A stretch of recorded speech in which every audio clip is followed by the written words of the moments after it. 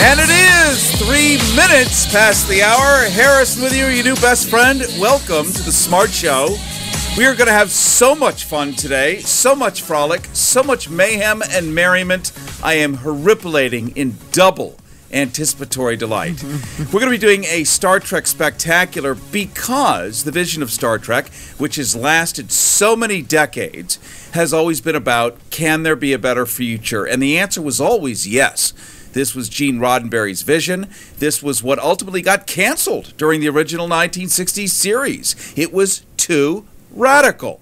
You had communists everywhere, therefore you put a Russian on the bridge of the battleship. Why? You had black people who still could barely vote, so you put one of them as an officer, as a female, on the bridge of the battleship.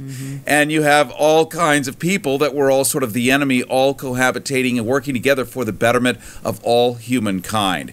And so we're going to be bringing on, in just a couple of minutes, Tim Russ. Tim, you know, from Star Trek Voyager. He played Tuvok, the Vulcan, and he is a very outspoken and wonderful social critic. He's also an activist, cares extremely deeply about the world, and he's going to talk to you about the state of the world and politics as seen through the eyes of a recurring Star Trek character. We're also going to be premiering for the first time ever the uncut, worldwide public screening of a feature-length Star Trek film called Star Trek of Gods and Men. It's 90 minutes long. It's never been shown from beginning to end, just in basic clips. It's never been allowed to have a theatrical release, and Tim is going to tell you why. It stars Lieutenant Uhura and Chekhov and all the characters you know throughout all the different feature-length films, all the different TV shows, every permutation. You're not going to want to miss it. It's going to be exclusive here. We are streaming right now at GoHarrison.com, where you can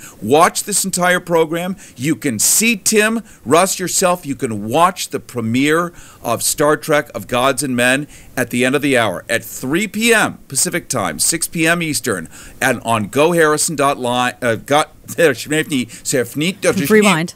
I can speak backwards, you know. On GoHarrison.com or thesmartshow.org, you're going to be able to see this entire film back to back. Then at 6 p.m. tonight, Pacific, 9 p.m. Eastern, depending where you are, we're going to do a live Harrison's Hollywood Hangout on GoHarrison.com with Tim Russ live talking to you, the fan. We're going to have people queue, and all you need is a video cam. You can video chat. Go to harrisonshangout.com, harrisonshangout.com at that time. It's through Google Circles, and you can talk one-on-one with Tim Russ wherever you are in the world, unexpurgated, uncensored, and without the benefit of the FCC. So you can say words like, let me think of one of those words that might be nice. How about teabaggers? There you go.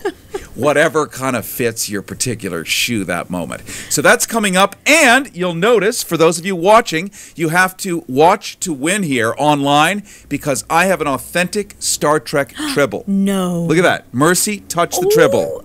Oh, it's soft. Now give back the tribble. Give me my tribble. Oh, sorry. Isn't it beautiful? An authentic is. Star Trek tribble, and we're going to be giving this away, and we're going to offer in just a few moments after the beginning of the interview the question that you're going to have to answer, the Star Trek question, and somebody is going to win this authentic Star Trek tribble. Woohoo!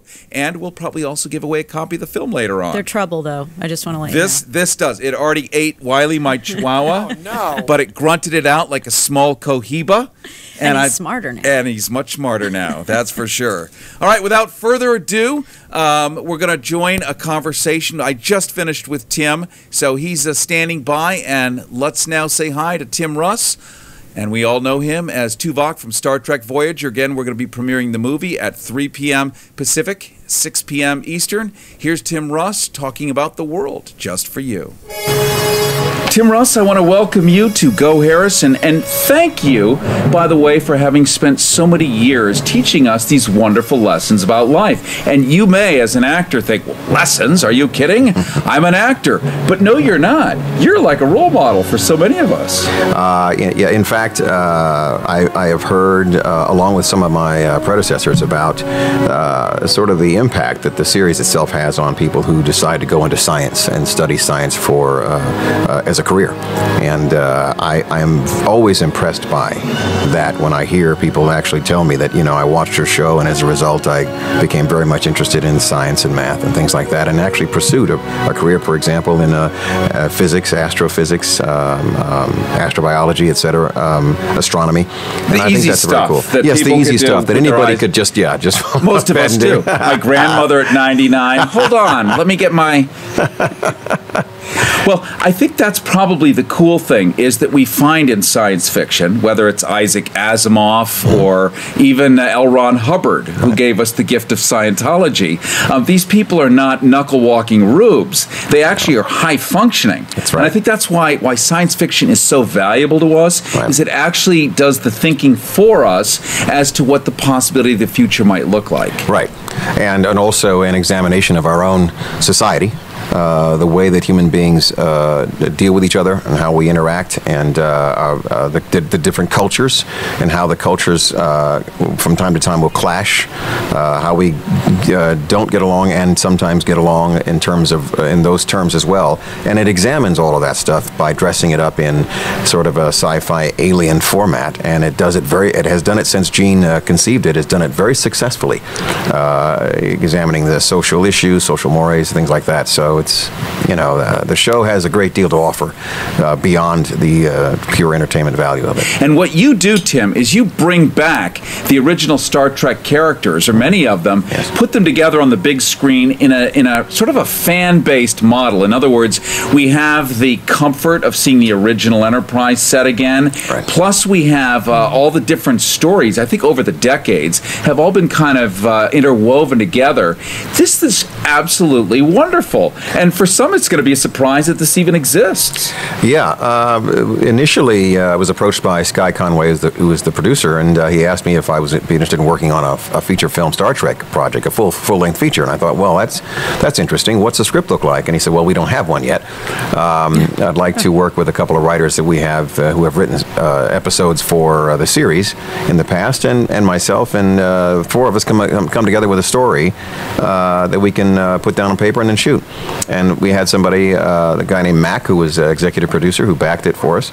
And we sat down and put the story together. And each of us had certain elements that we wanted to include in this script, whatever it would come out to be. Yeah. And so we managed to put a story together with having each of our, the desired elements we wanted to have in it together. Mine in particular had to do with seeing our cast members that we are so familiar with in their roles being put in another circumstance, another set of roles that you've never seen them in before, and then figure out how they got there, what they do while they're there, and how they get out of it. And that was where the other elements of the story came together, using some of our characters from the original series. And I think it was either Sky or Ethan Hawke's idea to have some of the characters, bring back a couple of characters from the original series to be part of the story. So that's how they got in there. So we all contributed. We also wanted to make a little bit of commentary here and there on what was happening in our own society currently, which has to do with terrorism, security, what do you give up for security, et cetera, and people who fight for freedom, and how they are viewed from the people who are from the people in power, how a rebel force might be viewed from the people who they are fighting against, and then from their viewpoint back the other way. So we had all kinds of elements in there that are actually happening in the world today that we'd kind of examine. Harrison with you. You are watching and listening to Go Harrison. You can see live video right now at goharrison.com as you listen on KPFK 90.7 FM in Los Angeles, 98.7 FM in Santa Barbara, 93.7 in San Diego, 99.5 in Central California. Of course, this is available on YouTube and DirecTV as well. We're talking to Tim Russ, most famously known as Tuvok on Star Trek Voyager, an American actor, a film director, screenwriter, and a musician who, by the way, can play one hell of a guitar. If you're down and confused and you don't remember who you're talking to, concentration slips away because your baby is so far away. Well, there's a rose in a fisted love, and the ego flies with the dove. And if you can't be with the one you love, honey, love the one you're with. Love the one you're with. Love the one you're with. Don't be angry. Don't be sad. Don't sit crying. Tim Russ, you know him from Voyager as Lieutenant Commander Tuvok, Samantha Who, and also the live-action teen sitcom iCarly as Principal Franklin, a recurring character that you're doing over and over and over again. And thank you for that, by the way. That is my pleasure. I read for that series. It was a Nickelodeon series 3 or 4 years ago for the pilot and this recurring role, and I managed to land it. And it was what I did not realize is just how popular that show is amongst its fan base. If I was taken aback by the number of people who would stop me and compliment me on the role from Star Trek, the number of kids that watch that show, that's exponential in terms of the places and the number of people that will recognize me from it. I can tell you, I've actually been mobbed and or surrounded by a bunch of kids at one time on more than one occasion, simply because that many kids watch that show that is so universal in terms of its fan base across the country. And I've only done, 9 or 10 episodes of it, so it's really remarkable. Well, it shows the power of media, doesn't it? Yes, it does. It shows the power of being in people's living rooms. Mm-hmm. I had talked to Dan Rather about 5 years ago, I think, and I said, Dan, what happens when you've spent over 15 years in people's living rooms? They know you. They know you. You were there during their dinner time, night after night. You walk into the grocery store, Horace runs up to you. He knows you. You've never met him. And by God, he wants time. He's got an hour's worth of stuff to tell you, and you're buddies, right? I mean, how does that work? That is the most bizarre thing. I mean, at the end of the day, Dan's going to work. I'm going to work. It's a job. I mean, I'm working, 16 hours a day. I'm exhausted when I get home. I don't think about it that much. When I'm off the show for a number of years even, I'm certainly not thinking about it on a daily basis at all. You are right. Something about the big screen or the television screen, when someone is on it, they become larger than life. And so, and people are familiar with them in that context. So that when they see them outside of that context, something takes place that makes them, like you said, feel as though they know you, even if it was playing a character that wasn't you. Dan, of course, is himself reporting, so there's a little bit of a difference there. I'm playing a character. It's not me, it's a character.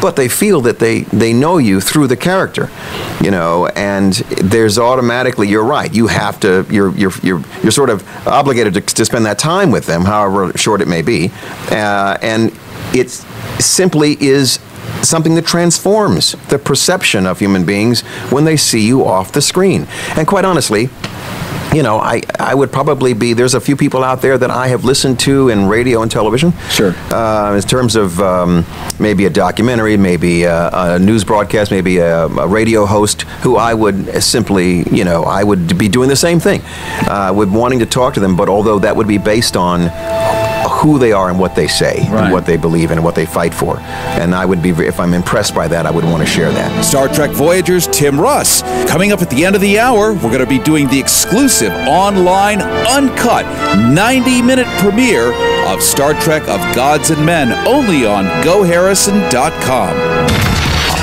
Lock it in. Coming up, more Harrison on The Smart Show.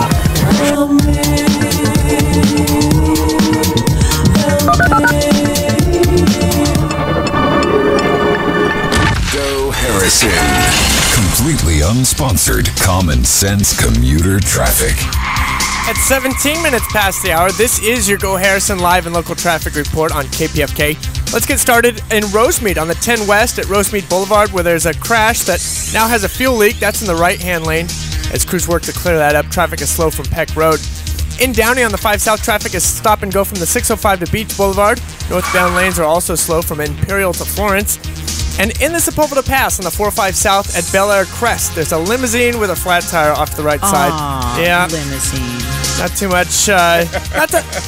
Not too much slowing there on the southbound side, but northbound who lanes. was in it? I don't know, but there's a lot of slowing on the northbound side. I can only assume it's Kim Kardashian. Lewis trying to figure out who it is. No, she would have had a helicopter come pick her up by now. Good point. Excellent. Again, slowing in the northbound lanes from about Montana up through the Sepulveda Pass. Today's traffic brought to you by me. All right. Yeah. Jeff Thomas. KPFK 90.7 FM, Los Angeles. 98.7 FM, Santa Barbara. Worldwide at kpfk.org. Radio truly powered by the people. Thank you. Lock it in. Coming up, more Harrison on The Smart Show.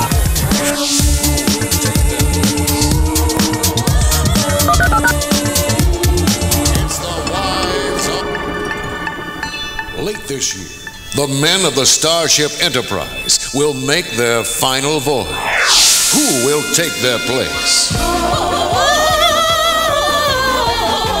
It's the wives of Star Trek. Mrs. Scott, we need more Chablis on the bridge if we're going to make that blue light special on K-Mars before it ends. You cannot do it, Mrs. Captain. We need more Waterford crystal. Well, then wash some more. My nails will not stand the strain. Mrs. Spock, quickly, analysis. I'm sorry, Mrs. Captain. I'm experiencing a mood swing. Mrs. Bones, you're needed on the bridge. Mrs. Spock is under attack by her, you know. Damn it, Mrs. Jim. You just made my souffle fall. I'm a homemaker, not a gynecologist. Should I give her a back rub, Mrs. Captain? Keep your hands to yourself, Mr. Uhura, but report to my quarters in 15 minutes. All right, baby. Miss Sulu, chart a course for Cruising Lodger 3. The Wives of Star Trek, coming to a theater near you. Beam up the Avon representative, Mrs. Scotty. Moisturize. Totally horrifying. That's my vote. It is 20 minutes past the hour. Harrison with you, your new best friend. You are listening to The Smart Show on KPFK 90.7 FM in Los Angeles. And, of course, watching a live video stream at GoHarrison.com as we do every single week. Today we're talking to Tim Russ. Tim, as you know, famously Tuvok from Star Trek Voyager.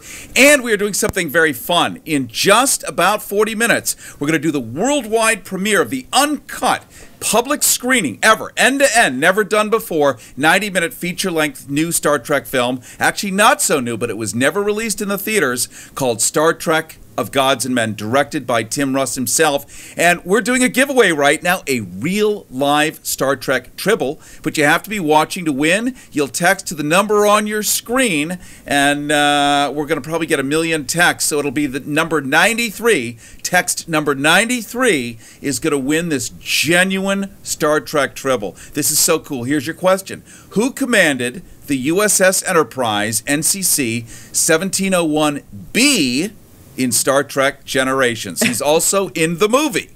Who commanded the USS Enterprise, NCC 1701B, in Star Trek Generations? Text the number on your screen at GoHarrison.com, where we're streaming live. And now let's ask Tim Russ the very simple question. People think you're a real Vulcan when they meet you in public and you're smiling. How do they react?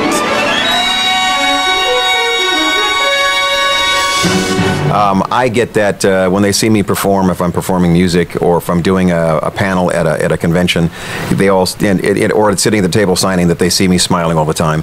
There are elements of Tuvok in my personality. People that know me personally, my friends that have known me for years, when they see me playing that role, they're like, well, there's no surprise there. Of course he can do that part. You know, that's him. There are elements of my character in that character, and that is pretty much across the board with almost everybody you see on television. A lot of people, a lot of actors are playing roles that have elements of their personalities in them, which is why they're so good and so believable at them. But not every part of that character is me. There are parts of that character that I would like to have. Yeah.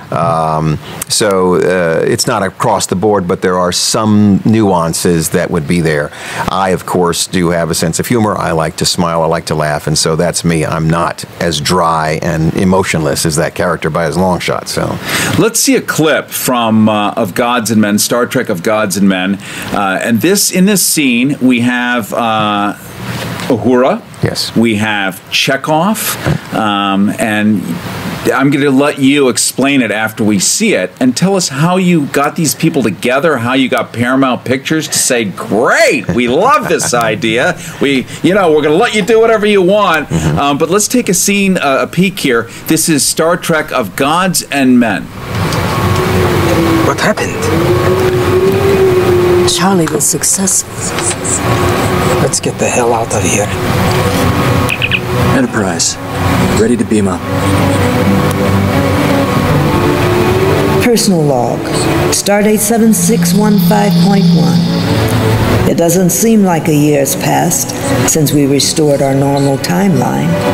As I conclude my last entry as captain, my thoughts are not on that single grain of sand we might disturb accidentally, but on the fact that we are endowed with free will and can choose ideas that can either lead to deadly consequences or to joyous rewards. So truly, our destiny lies not in the stars, but within ourselves. Harrison with you. We're talking to Tim Russ. You know him from Tuvok, from Star Trek Voyager. He also has directed a movie called Of Gods and Men, Star Trek of Gods and Men. That was Nichelle Nichols, Lieutenant Uhura, who Martin Luther King said to her in an airport one time. She had announced famously at the time that she wanted to leave Star Trek, that she wasn't enjoying it anymore, and a variety of other obvious greater issues. And he said, you can't. You can't leave because you're really important. You are the first African American on national network television, right? Right. Demonstrating on the bridge of a battleship in a commander position. That's right. I mean, who'd ever seen this before, right? Exactly. And he said, you have an obligation to carry this through. And she's been such a stalwart for civil rights ever since. Yes. What he said to her is kind of interesting, because a lot of us, whether it's superstar sports figures or people who are on television in these roles, even though they're playing fictional characters and fictional stories many times, there is something to the fact that people are watching you, and people are following you, and people are, they're and maybe young children in many cases, and you are an influence on them. So yes, what you do outside of that becomes rather important. It may not have been before you on television to you because nobody else knew what, was watching you in that capacity. But when you are on television, say for example, if I'm doing iCarly, something like that, I've got to be aware of what I would be doing outside of that. That if I was to do something really boneheaded and something that was inappropriate or illegal, then that would take my career right down the pipe right there. It would be all over. So because they're not going to be able to hire you with that image out there in reality. So you're an influence on young people. You're an influence on people in general. So there's something to think about in terms of that. And Nichelle at that time was being portrayed as an officer on the bridge, and that was a very important role.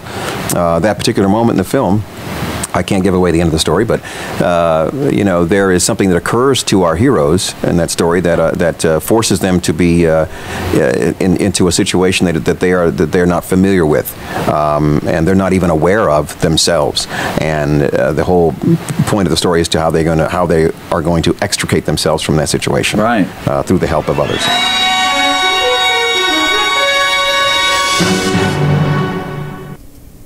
It is 27 minutes past the hour. Harrison with you, your new best friend. You are watching The Smart Show on KPFK 90.7 FM in Los Angeles, 98.7 FM in Santa Barbara, 93.7 San Diego, 99.5 in Central California, 99.5 in New York City. And we're talking to Tim Russ, the actor Tim Russ. Coming up in just a couple of minutes after news with Mercy Malik, Tim is going to talk about the state of the world now, as seen through the eyes of a Star Trek character, as well as a director of the movie, Star Trek of Gods and Men, that we are premiering in just 1/2 hour. The entire 90-minute, unedited, real-time, end-to-end, letterboxed, stereophonic, version of that movie, never before seen end-to-end, and we're going to do it exclusively online just for you, the fan of Star Trek, and it's full of fascinating political memes. In other words, it's all about activism, it's all about suiting up and showing up, it's all about changing the world. More than a science fiction movie, and contains all the actors you've come to know and love, from Uhura to Chekhov to Captain Harriman to pretty much everybody. It's all in there, and that's coming up in just 1/2 hour. But first, a little news with Mercy Malik. Smart Show. Go Harrison. News update. Go Harrison News Time is 28 minutes past the hour, and I'm Mercy Malik with your reality check. On this show, we like to hold elected officials' feet to the fire as per their request, but every now and then it's useful. Yes, they asked for it. Really? We'll give it to them. But every now and then it's useful to I know get... Santorum does. Because he's into the kinky. Well, see, that's the catchphrase that all my Barack Obama emails say that. Hold my feet to the fire. So that's what I'm doing. All right, you hold 'em, Mr. baby. President, here I go. Back to my little nod to the difficulties that the president has to deal with. Every now and then it's useful to get an earful of what they have to deal with. Jack Gerard, president of the American Petroleum Institute, last week basically publicly threatened the president of the United States. Yeah. See, Mr. Gerard really wants Barack Obama to approve the widely feared Keystone XL oil pipeline, and he's not afraid to take the old-school veiled threat approach to get his way. CommonDreams.org reports that Gerard delivered a speech at an oil and gas industry event in D.C. last week, which included the following message regarding Obama's impending decision. Quote, "Clearly, the Keystone XL pipeline is in the national interest. A determination to decide anything less than that, I believe, will have huge political consequences." End quote.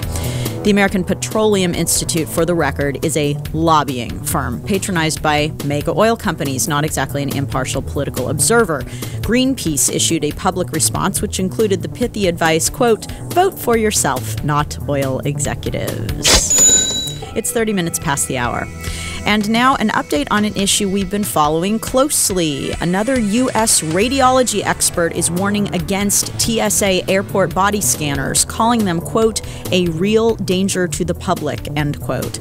The Sun Sentinel reports that Dr. Edward Dower, head of radiology at Florida Medical Center in Fort Lauderdale, says that radiation emitted by the scanners can encourage damage to the thyroid and the lens of the eye, as well as increasing the risk of breast cancer for those who allow themselves to be walked through the devices. But other than that? Other than that, they're perfectly safe. Fine. Alarmists. Dower says the danger emanates from the fact that the machines emit ionizing radiation, saying, quote, "Ionizing means it knocks the electrons out of your body, which breaks your DNA chain, which can cause death or cancer," end quote. Broward County Mayor John Rodstrom, who refuses to go through the devices himself, commented, quote, "Why would you buy a machine that emits radiation if you could buy one that didn't?" End quote. The scanners in question are banned throughout Europe, but not here. It's my God. It's 31 minutes past the hour. And finally, an update on the status of the National Defense Authorization Act. You know, that one that allows you or anyone you know to be disappeared without trial or even charges indefinitely. In somewhat encouraging news, a bill aiming to strip the NDAA of a few of its most heinous capabilities is attracting attention and co-sponsors on Capitol Hill. The Due Process Guarantee Act, I'm going to say that again, the Due Process Guarantee Act, introduced by California Democrat Dianne Feinstein late last month, has picked up 15 congressional co-sponsors and multiple online petitions in its support. The new bill's stated intention is, quote, "to clarify that an authorization to use military force, a declaration of war, or any similar authority shall not authorize the detention without charge or trial of a citizen or lawful permanent resident of the United States," end quote. The good news here is that for all of us who are looking for a way to combat the evil that is the NDAA, here's our first great chance in the form of calling your U.S. senators and demanding that they support this bill. That is something you can do. The remaining prickly point is that even if/when passed, anyone on planet Earth who is not a citizen or permanent U.S. resident would/will still be subject to the possibility of indefinite detainment without trial or charge. So the next time someone claims that other countries, quote, "hate us for our freedom," it might just be that they hate us because we're not respecting theirs. Or ours. Well, now that certainly. little blemish.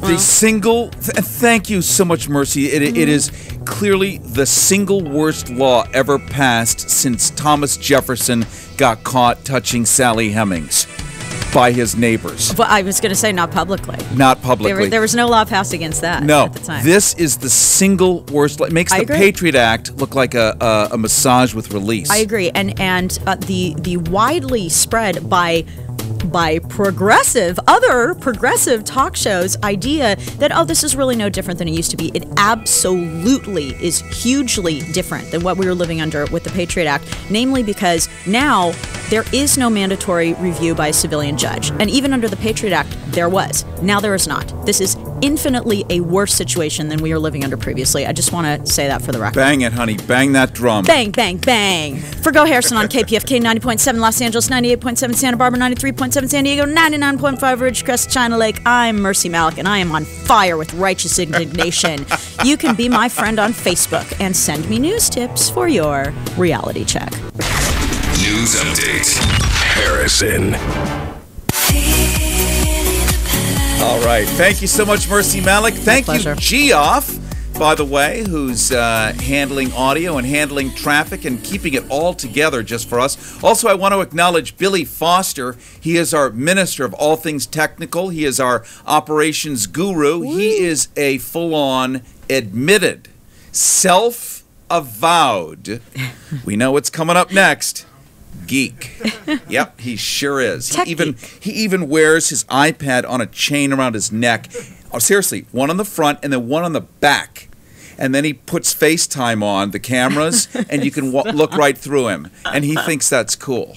I think that's cool. I think it's kind of cool, too, now that I think of it. Yeah. We have a Tribble giveaway as we go back to Tim Russ, the actor Tuvok from Star Trek Voyager, also the director of Star Trek of Gods and Men, where you're about to see in a half hour the exclusive, never before, full uncut, unexpurgated, uncircumcised version, end-to-end, here on GoHarrison.com. It is streaming only online, only one time, though this entire program will be in perpetuity. You'll be able to go to GoHarrison.com, and if you're watching right now, you're watching Tim Russ. I am holding a genuine Tribble. I'm going to hand it back to Mercy because the ooh and ah and cooing is real. Look at that. Oh, I like it. See? What do you think, Jeff? Where can I get a Tribble? She's liking it too much, maybe. Oh, Tribble. There's trouble with these Tribbles. My cat would kick that Tribble's butt. Yeah. So we have an authentic, genuine Tribble. We've got a bunch of texts here, mostly with the wrong answer. But I can't answer that question. The 96th correct answer gets this genuine Tribble from the actual TV show. And the question is, again, who was the commander of the USS Enterprise 1701B, that's NCC 1701-B in Star Trek Generations? You'll have to text to the number on your screen on GoHarrison.com that you're watching. Text to win this authentic Tribble, and we will not molest it too much, so there's nothing left but something smaller than a cotton ball by the time we're done with it. I'm going to set it down here, this beautiful, authentic Tribble. Keep it far away from me. Who commanded the USS Enterprise NCC 1701B in Star Trek Generations. Coming up, also at 6 p.m. Pacific Time, 9 p.m. Eastern, a live Harrison's Hollywood hangout with Tim Russ, because right now we're doing the interview. We're going to open it up to the fans all over the world. All you need is a webcam. You can call in by that. It looks like the Brady Bunch, multiple boxes, and you could talk one-on-one with Tim Russ. Plus, we are opening up our 50 Harrison hotline, standard old-fashioned telephone lines. You can call in from anywhere in the world and talk to Tim Russ live. That's at 6 p.m. Pacific, 9 p.m. Eastern tonight. So make sure you log on to GoHarrison.com, and also remember HarrisonsHangout.com, so you can learn how to get in with your webcam. Very easy, very fun. We'll have more giveaways then. Let's go back to Tim Russ. Now we're going to talk to him about politics and pop culture, the state of the world, the state of politics, the state of the GOP, the state of the Democrats, the state of Earth. As we look forward in the next 5 years, what does it look like through the eyes of a Star Trek character? Back to Tim Russ. Now, how did you get Paramount to go for this? Because I understand they're rather protective of their franchise and not particularly keen on sharing the toys. Yes, well, Paramount actually doesn't have any problem with you making the film. They only have a problem with what you do when it's done. Yeah. So if you can't walk out unless you have a licensing deal with them. You can't just go out and sell it without their permission. So that's the only time that Paramount would have concern about that, is if you're going to sell it. If you're going to stream it, it, on the internet, they don't have any problem with that. If you're going to give it away, no problem. If you're going to sell it, you have to work out a licensing deal with them first. Well, that seems fair and balanced, like it Fox. Certainly does, yeah. Well, yeah. Actually, it's a lot more fair and balanced than Fox. It's pretty cut and dry and straightforward, whereas the other is not. Anyway, let's just take a moment and very gingerly sort of talk about world events here. Yes.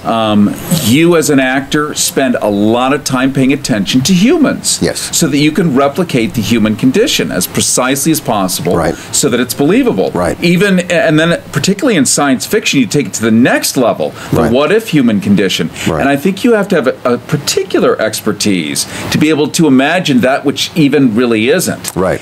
And where we're going today, this ship of fools that we're on with icebergs right in front of us, but we're calling the iceberg, in fact, a candy cane or something. Yes. That's science fiction in a way.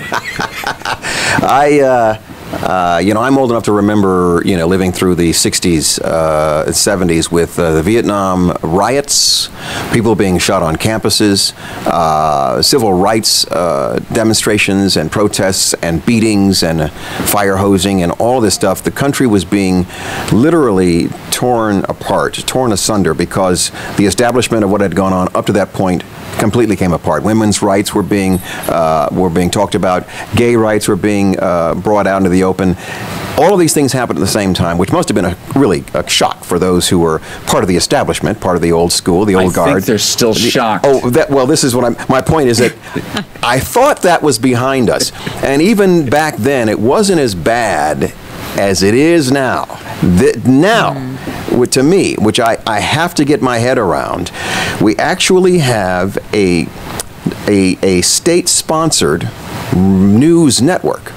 That's what we have on television, a state-sponsored news network that is only portraying one party's ideas and or a handful of people's concepts and ideas, as opposed to the benefit of what the news was supposed to be when it started out, which was a money-losing department of the television networks that never made money in the news until, of course, they started making it more like entertainment.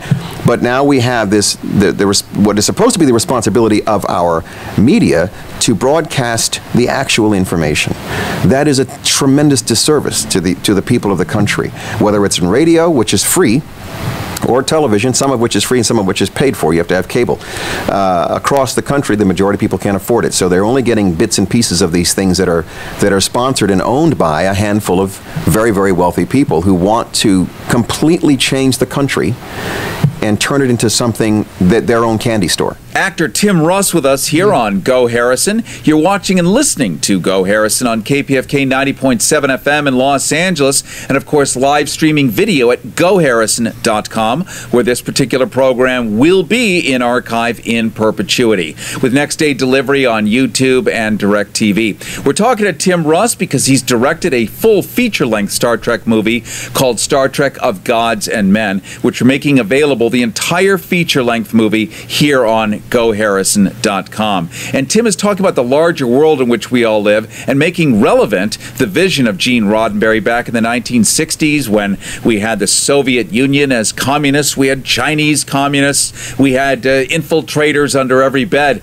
and he was able, Gene Roddenberry, to bring the very enemies, African Americans, communists, all together on the bridge of basically an American warship, and had them all work together in tandem. Over the course of 2 centuries, one legendary starship has journeyed to the outermost reaches of the galaxy and back home again. Her commanders have cheated death, her crews have celebrated life, and her ongoing mission has ingrained our very beings with eternal hope. Coming up at the end of the hour, we're going to be doing the exclusive, online, uncut, 90-minute premiere of Star Trek of Gods and Men, only on GoHarrison.com. Harrison with you. You are watching Go Harrison at GoHarrison.com with archives in perpetuity. Keyword Go Harrison on Facebook, keyword Go Harrison on Twitter. We're talking to Tim Russ, the actor. You know him as Lieutenant Commander Tuvok from Star Trek Voyager. And he's talking about not only those projects, but what it means to be a good American using science fiction as the platform for wide communication, all of us, when the mainstream media simply is falling down on the job.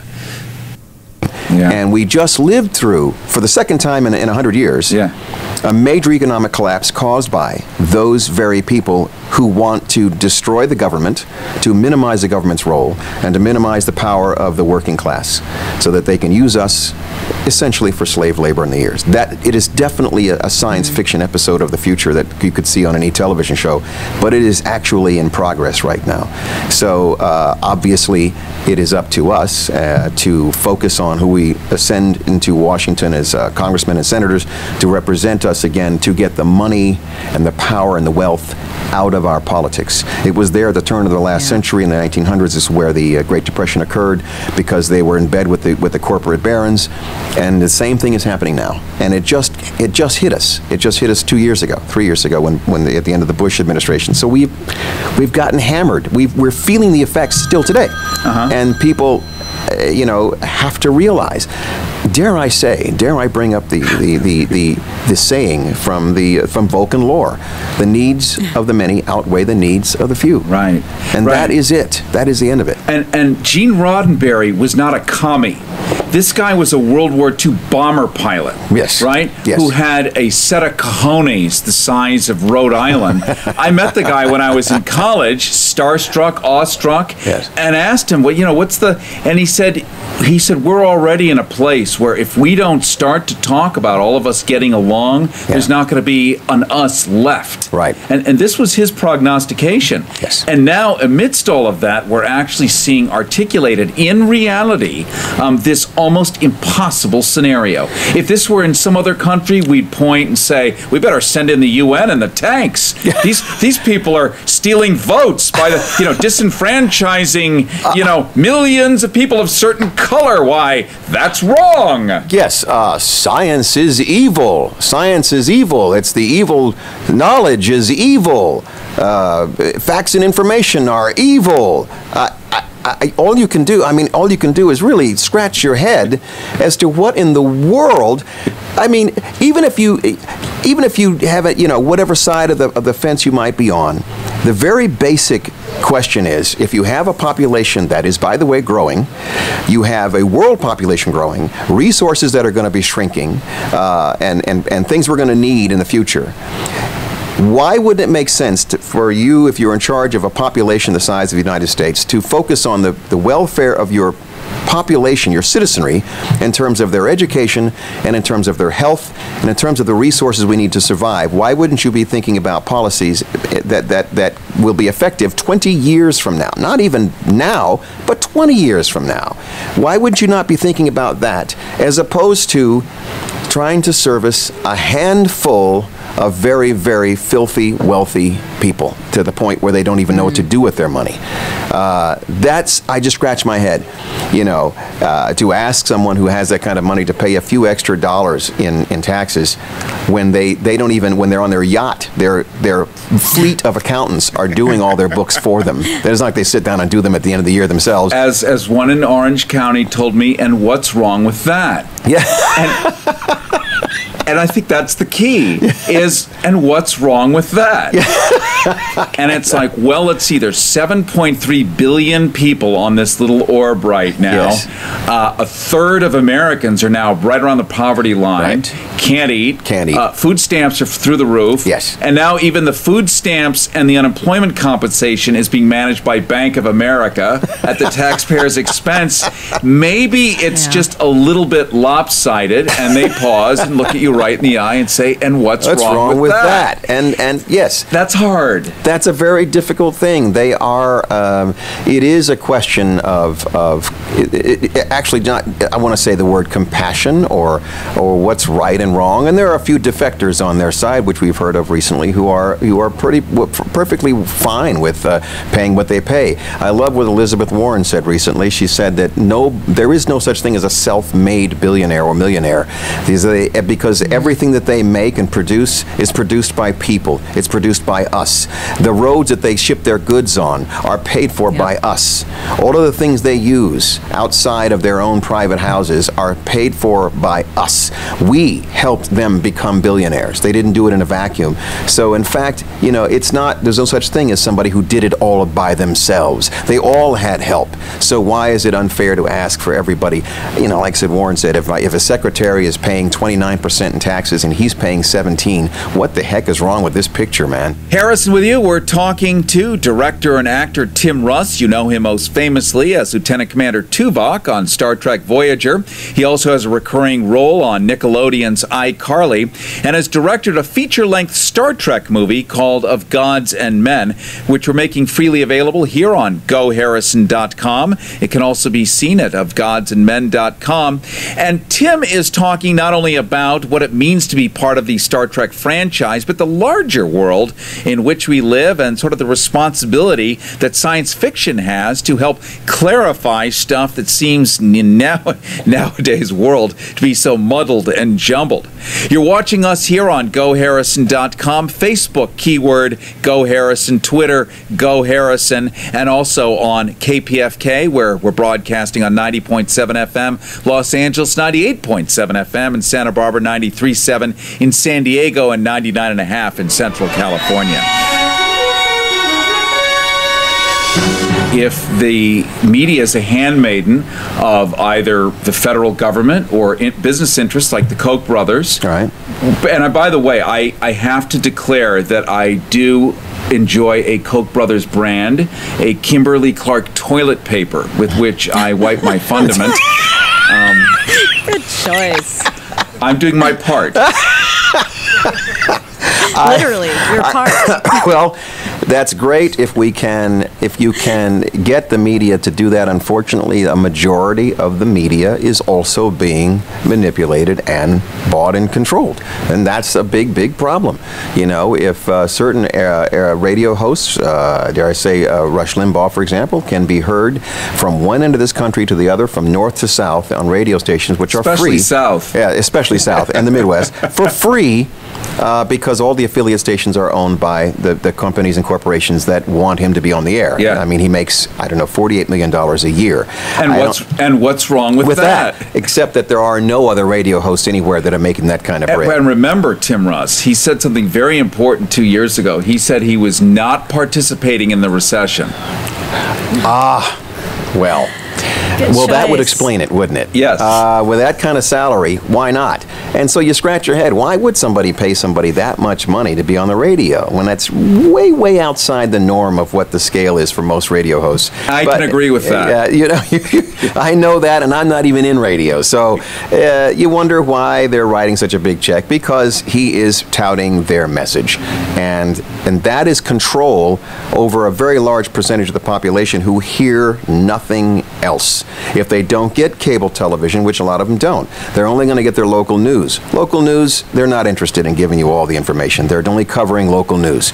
They're not going to give you all the deep stuff you need to hear. Some radio, like I said, is free, but you have to be able to find it and listen to it. And if it's pervasive, if it's just this message and these guys, Savage and the rest of them, then they're never, the population as a whole, a good chunk of them, are never going to break that out.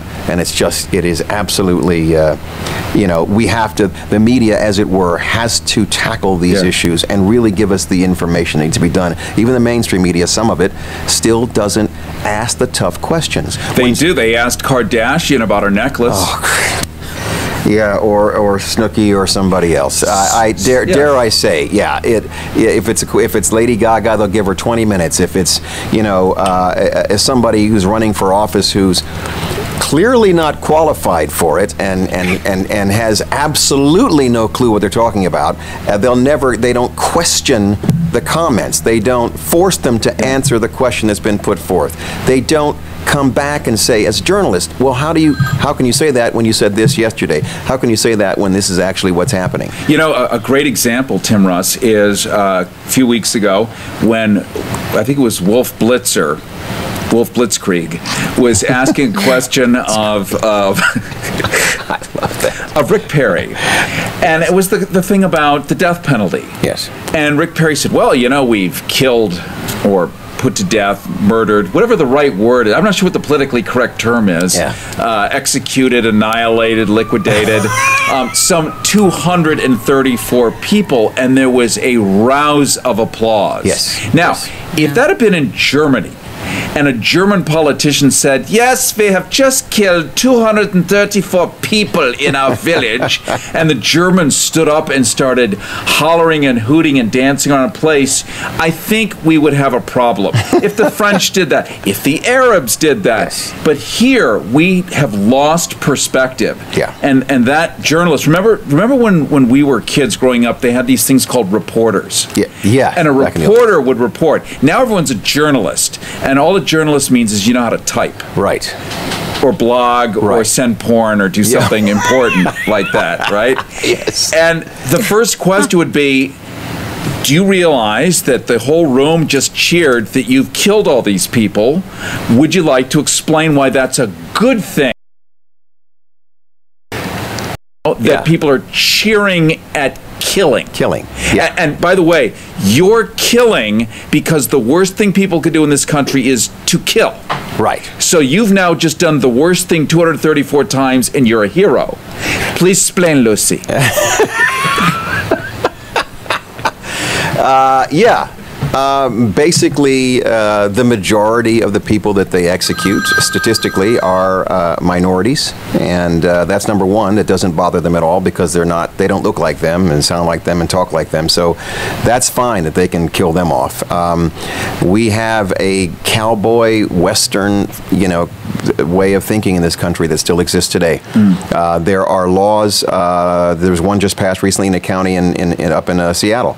My friend told me about where they in Washington, where they can carry guns to Costco. They can wear them on their hips in holsters to Costco. 45 caliber right there, 9mm, right on your hip. You can wear it into the store. That particular part of that county, of that city, decided that they could, it's okay for them to carry guns in public. Well, on their hips. So this, and there's other places in the country, we have a cowboy mentality in this country. Take what you want, conquer, enslave, take what you want for your own benefit, and then everybody else be damned. That's the mentality we have. That is what founded the country at the end of the day. That's what happened at the beginning of this place.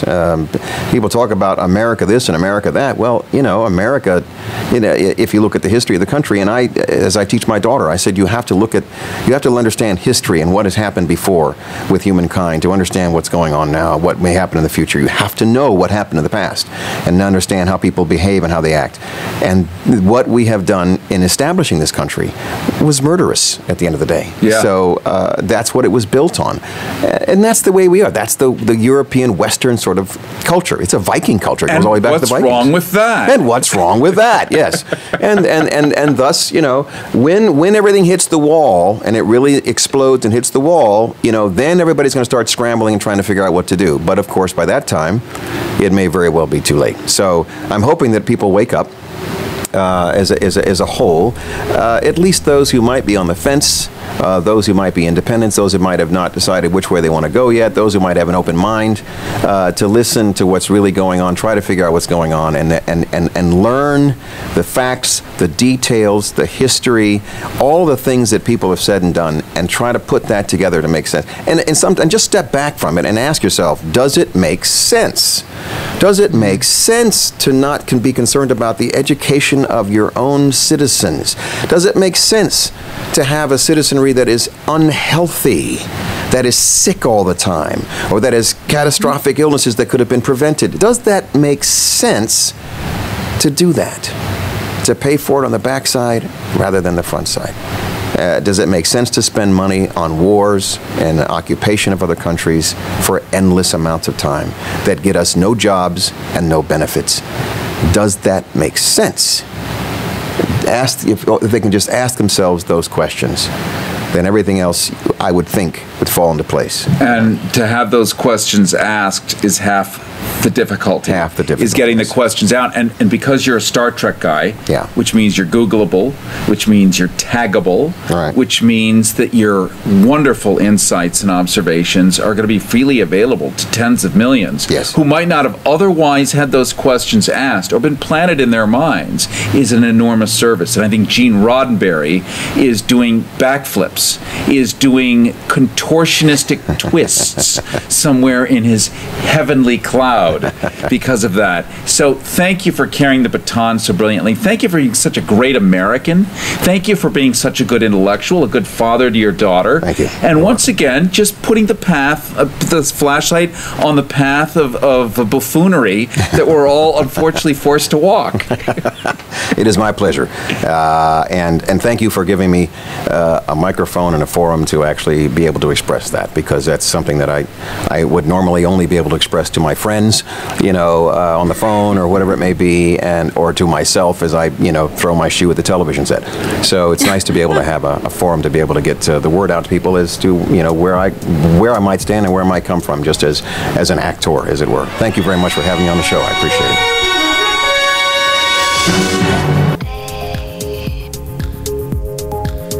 Harrison with you, inviting you now to switch over to online. If you're still on the radio, go to GoHarrison.com to see the world premiere, the uncut version of Star Trek of Gods and Men. We're now leaving the radio station, switching exclusively over to the online audience, of which I am counting over 80,000 of you right now, queued up to watch the world premiere, uncut, end-to-end, unexpurgated, uncensored Star Trek of Gods and Men, which of course was directed by Tim Russ himself. He's also in it, along with Uhura, Chekhov, and a bunch of other people you know. I'm going to give this one more shot. We've got 91 texts. It's got to be the 93rd now, the 93rd to win this tribble. The 93rd text, the question was, who played the captain on the USS Enterprise 1701B in Star Trek Generations? The 93rd correct text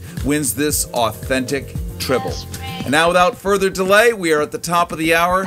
It's time for us to premiere the world event of Star Trek of Gods and Men.